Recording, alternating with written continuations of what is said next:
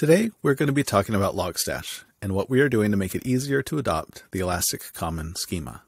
We'll provide primers for both Logstash and ECS, show how ECS can be used from Logstash plugins, and provide steps for opting out of the transition. Hello, I'm Ry Biesmeyer, one of the principal engineers working on the Logstash project. As you likely know, Logstash is a tool that facilitates user-defined pipelines for transforming and enriching a stream of events.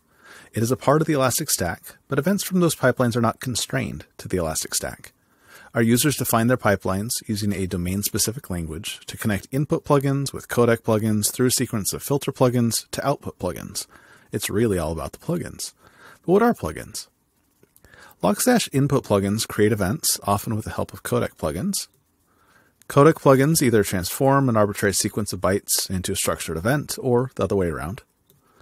Filter plugins transform and enrich batches of events, and output plugins persist batches of events elsewhere. Logstash allows users to tie any number of these plugins together in a pipeline, in a manner that addresses their specific data needs. Here, we have a simple pipeline definition. It includes a single TCP input plugin that uses the Ceph codec to create events from inbound data. A couple filters that batches of events are conditionally routed to in sequence, and a single Elasticsearch output plugin. In the real world, pipeline configurations can grow to be thousands of lines, and it can invoke a sequence of hundreds of plugins with layered conditional logic to mutate and enrich events before eventually routing them to outputs like Elasticsearch, S3, or even other Logstash pipelines. And while Logstash is a part of the Elastic Stack, we know that not every Logstash pipeline in the real world routes to Elasticsearch. We're here for those too. Logstash is powered by its plugin ecosystem. Plugins are versioned and packaged independently and are completely independent of the Elastic Stack release versioning. This provides a number of advantages. We can release fixes to plugins more rapidly than the Elastic Stack release cadence, and users can also build and maintain their own plugins that use the same APIs as the plugins we bundle with Logstash Core. Historically, there was no single standard for how a plugin was supposed to enrich data. Many plugins originated as donations to the Logstash project from outside sources, and the more widely they were adopted, the harder they became to change. While some plugins require explicit configuration for absolutely everything, many implicitly populate fields on the event in their own way. This can lead to schema conflicts when certain plugins are used in combination with each other, or when they target an Elasticsearch index that also contains data from another source. As the Elastic Stack has evolved, we've discovered that when data from many sources fit into a common schema, each source becomes a value multiplier. For example, we can correlate events indicating high latency to a destination address with other events that have CPU or memory metrics about that specific host. We leverage shared schema heavily in our observability dashboards.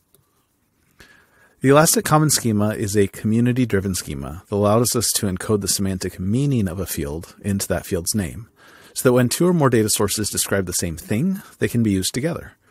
We have long wanted to move into a world where a brand new Logstash user gets ECS compatible events without having to manually remap each and every field produced by their incoming data. But more importantly, we needed to avoid breaking existing pipelines.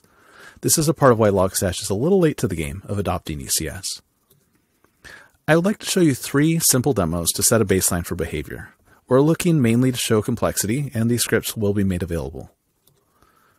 Here, we'll be parsing log lines encoded with the common event format, also known as Ceph.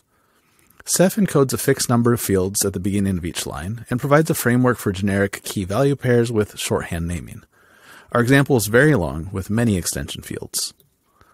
Our pipeline config is pretty straightforward. A regular input uses the Ceph codec, and the rest is boilerplate to make it work with the demo capture tool. When we run Logstash, as you can see, the resulting structured event is very flat and really Ceph-centric. It won't mix well with other data sources and has ECS conflicts like the top-level host field.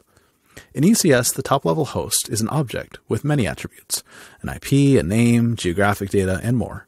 The attribute populated here really should be host name. For the next demo, we have a simple GeoIP enrichment. I've set us up with the simple of inputs, a top-level host that has an IP address. And our pipeline is pretty straightforward too. We have a single GeoIP filter instance configured to enrich the host's IP. This results in an event that has a top-level GeoIP field, which is a little problematic. It does not contain any context as to what it's referring to, and while it does include a geopoint structure for the coordinates, the shape of the remaining fields aren't quite ECS geotype either. Okay, finally we have a simple grok extraction. We have two inputs this time, an HA proxy log and a generic access log. This represents a pipeline that is handling inputs from multiple applications and systems, which is common in the real world. We can scroll and see that the HA proxy line is pretty long. Our pipeline includes a grok filter that matches for either. The result is an explosion of top-level fields, including a lot of useless ones, like individual hour, minute, and second fields from the HA proxy timestamp. We can scroll down to the other event and see that it too is flat and has ECS conflicts like that troublesome top-level host field. In Logstash 7, it certainly has been possible to transform a pipeline of events so that each is ECS compatible, but it hasn't been pretty. Because many plugins implicitly violate ECS by populating fields without explicit instructions, ensuring your pipeline produces ECS compatible events has traditionally entailed a lot of cleanup work. Let's take a look. We'll repeat the Ceph demo, but with manual ECS remapping this time. We're using the same Ceph encoded log line from last time, but this time our pipeline config is a bit more complex. We add filters to clean up after the standard in input, more filters to remap the Ceph header fields into an ECS compatible field, more mutate filters to remap the various extension fields from our input, and we also add some date filters to make sense of the timestamps in the context of the event's time zone. As you can see, the pipeline has gotten pretty complicated. But when we run it through Logstash, we end up with a nicely nested ECS-compatible event, complete with Ceph-specific namespace for the Ceph-specific fields. Next up, we'll repeat the GeoIP enrichment in an ECS manner, taking the same simple input, and again we create a more complex pipeline to do that remapping. We target the results of our GeoIP lookup to a metadata field so that we can avoid polluting the top-level namespace. And then we remap the fields. And even though the metadata fields aren't included in our output to Elasticsearch, we'll clean up after ourselves here too. The result is ECS Geo object properly nested underneath the host whose IP we looked up. And finally, let's repeat the grok demo with manual ECS this time. Again, we use the same inputs as last time. First, we clean up metadata from our input and move the message out of the way to event original, because we know that one of our grok patterns captures to message. But then things get complicated really fast. The cleanup is pattern specific, so we can no longer use a single grok filter to fall through a sequence of patterns. And when I say complicated, I mean it. We have to remap a lot of fields, remove the useless captures, and do a bunch of conversions. And that's just for the first pattern. We then need to attempt other patterns if we haven't succeeded yet. And we have to clean those up too. And if we succeeded at making one match, we need to parse the timestamp too. And that's just for two patterns. The wider the variety of logs this pipeline handles, the more complex this gets. But when we run through our input through this pipeline, the effort pays off and we end up with nicely structured events, including namespacing for vendor-specific metrics, and all of the appropriate top-level ECS fields. As you can see, even with these simple cases, complying with ECS is possible, but it requires you to create verbose pipeline definitions and make those pipelines harder to maintain and introduces more opportunity for human error. We wanted to obviate the need for this cleanup. We wanted ECS-compliant pipelines to be simpler and more readable, to eliminate the overhead of ECS without forcing our users into a specific schema. We know that ECS by default is the right solution for new users and new pipelines, so it will be on by default in Logstash 8. But we also knew that our solution needed to work for existing users and their body of pipeline definitions, providing a simple opt-out for users who maintain complex pipelines that they can't afford to change, and a process for migrating existing pipelines for those that do desire to do so. Importantly, we wanted to make this independent of Logstash upgrades so that it doesn't become a barrier to upgrades.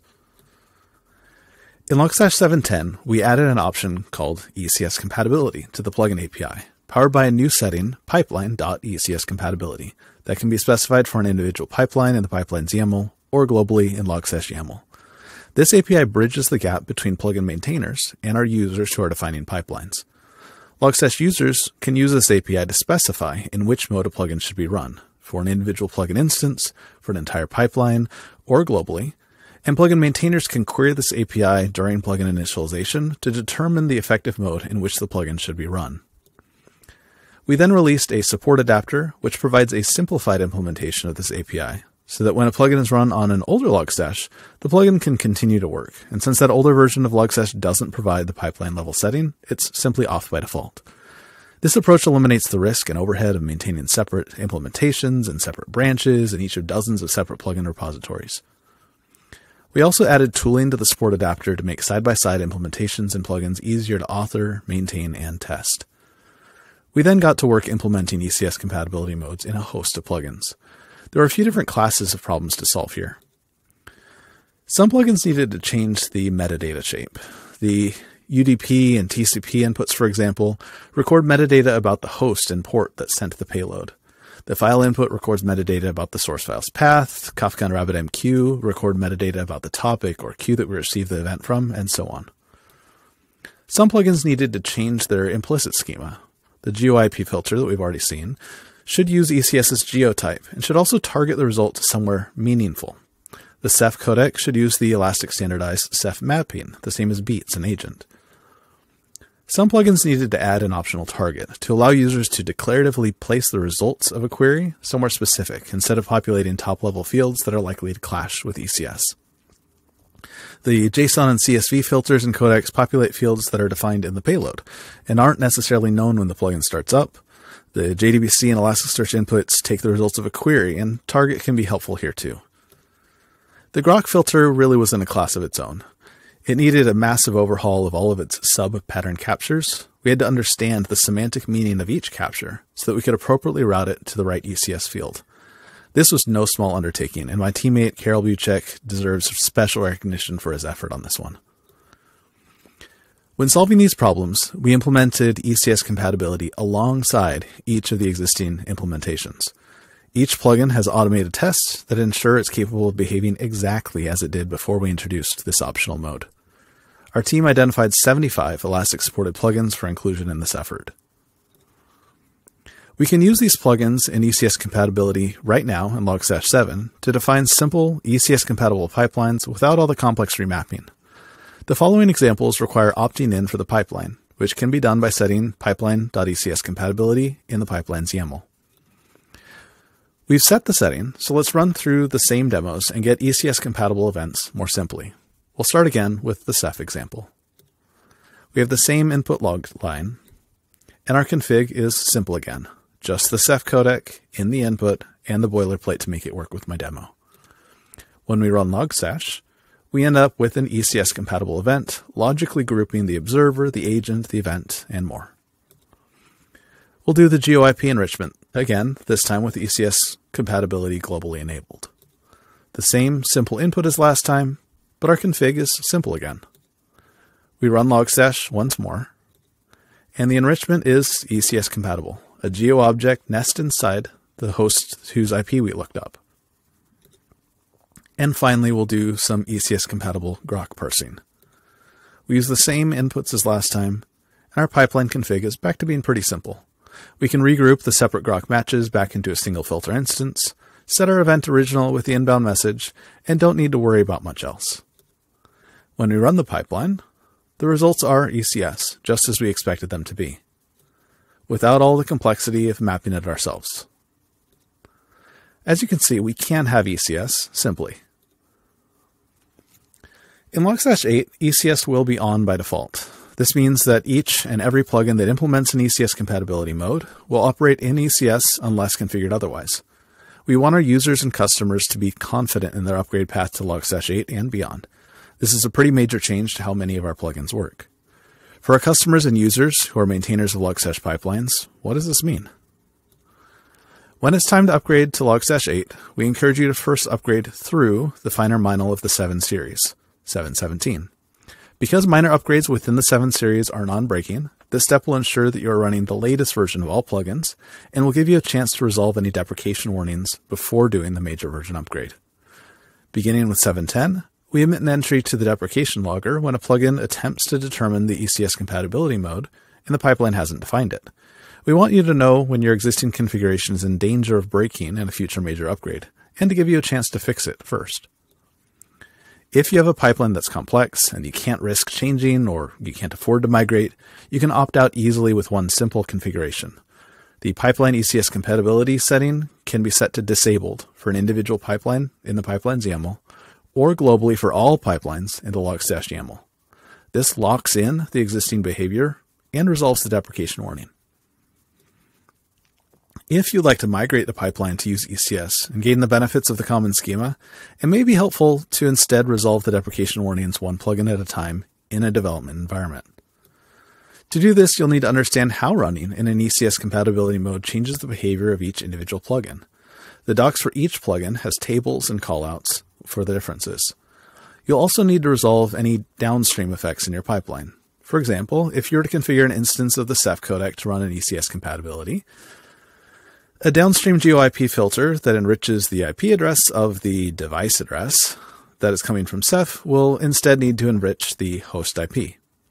Similarly, if you have a Kibana visualization that relies on device address, it will also need to be updated to use the host's IP instead. You'll need to make one change, resolve its downstream effects, rinse, and repeat until all of the plugins for the pipeline are running in ECS. Once the deprecation logs have been fully resolved in this manner, and you're running the latest 7.17 available, you can specify pipeline ECS compatibility for the entire pipeline and remove the individual per plugin ECS compatibility declarations. We know that using a common schema for data from disparate sources is really the key to unlocking multiplicative value, and hope that you find the Elastic Common Schema to be useful. We're moving toward providing a better default experience for new users and new pipelines with regard to the Elastic Common Schema, and we're doing so without compromising the experience of those of you who own and maintain complex pipelines or who don't target Elasticsearch at all. We're providing the tools to make the migration to ECS independent of Logstash upgrades so that our users have the freedom to either lock in their existing behavior or to begin reaping the benefits of ECS during the 7 series. The demo scripts are available at the URL on your screen and in the video description. I would like to thank the Logstash team for their effort. We had a giant surface area to cover, and the team worked together to make it happen. Thank you.